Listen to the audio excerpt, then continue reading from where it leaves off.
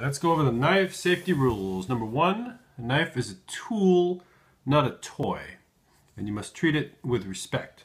In the Cub Scouts, there's the concept of the blood circle, which is you put the knife in your hand, closed, stick your arm out as far as it will go, and then go walk around in a circle. And if you can hit any other person with your hand, then you shouldn't even be opening your knife. So make sure nobody is within the range of the circle if you were to extend your full arm before opening your knife. It sounds kind of stupid, but the fact is, if somebody bumps into you while you're using your knife, you could very well hurt them or hurt yourself.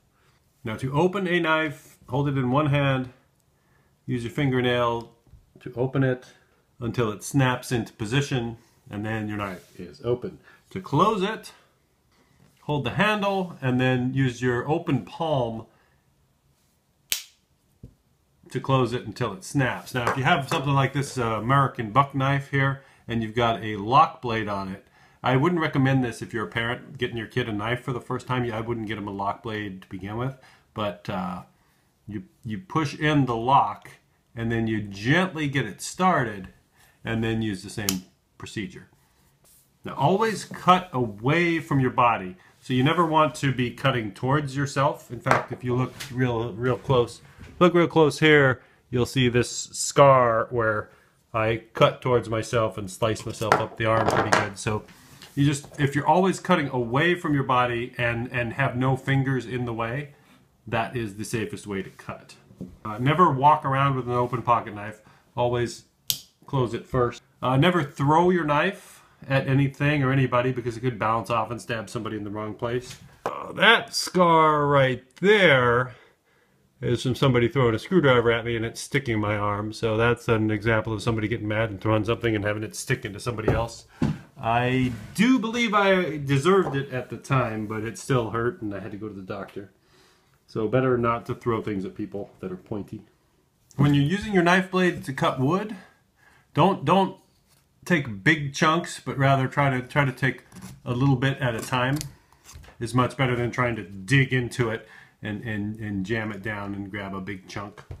Always keep your knife sharp. A sharp knife is actually safer than a dull knife because you know exactly what it can do and it's not going to get stuck on things. So always keep your knife sharp.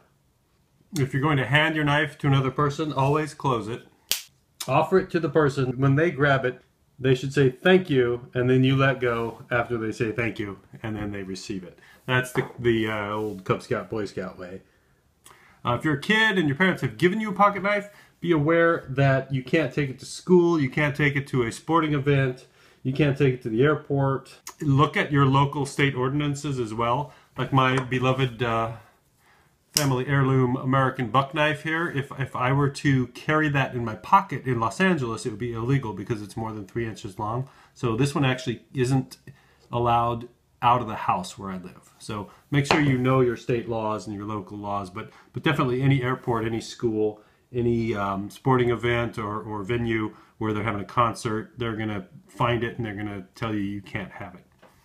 Now, the knife is a cutting tool. It's not a prying tool. It's not a screwdriver. It is designed for cutting things. So if you want to do other things than cut, do not use your knife blade for that. In fact, if you need a multitude of tools, it's a good idea to carry some kind of magical Swiss Army knife that has everything that you possibly need. This one's got a magnifying glass, pliers, screwdriver, bottle opener. This takes your sperm count. Every possible thing that you could want is on here. And if you want to cut, you use the cutting tool, but you only use the cutting tool to cut. You don't use it for anything else.